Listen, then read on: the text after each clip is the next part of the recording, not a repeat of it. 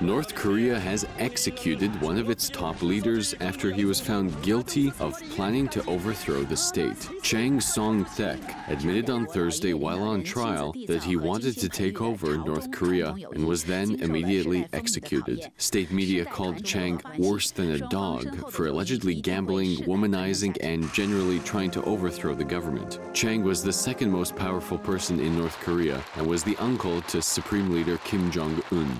Analysts believe this purge could show Kim's increasing confidence, but caution that the move could throw the country into turmoil.